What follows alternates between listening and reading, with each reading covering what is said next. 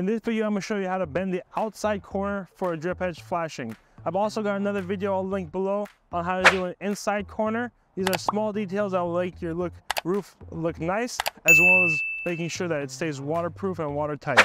So when I say outside corner, what I mean is this is an outside corner where the 90 degrees is on the outside, and we want to bend it to wrap this corner right here. The first thing we're going to do is mark it both on the top here, and I also want to give it a small mark here at the bottom.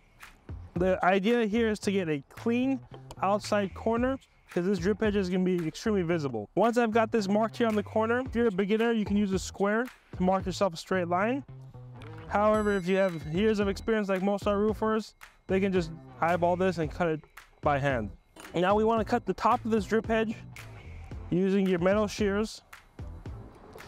First thing we're doing is cut a straight line. The next thing I like to do is cut a small angle, and I just eyeball this. Getting this cut and out of the way is going to allow us to bend it to the exact angle that we want. Now we're not ready to bend just yet. The last thing we want to do is make a relief cut here down here at the bottom. This is the kick of the drip edge, which allows the water to flow off as opposed to on the fascia board. But this is going to stop us from getting a nice clean bend. So I want to verify my measurement by using my square, and you can see actually I had a little bit of a discrepancy. So I'm level here, or I'm even here. I want to make a nice mark.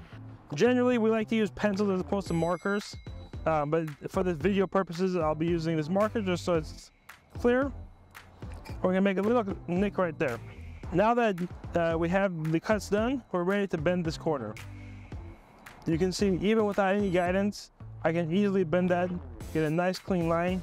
So now that I install it, we have a clean, straight 90-degree bend. The last thing I want to emphasize is when you fold this in, what you want to do is make sure you fold it the other way,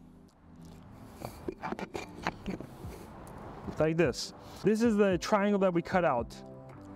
If you remember this piece that we cut out right here, the reason we did it is so that this end doesn't come all the way here.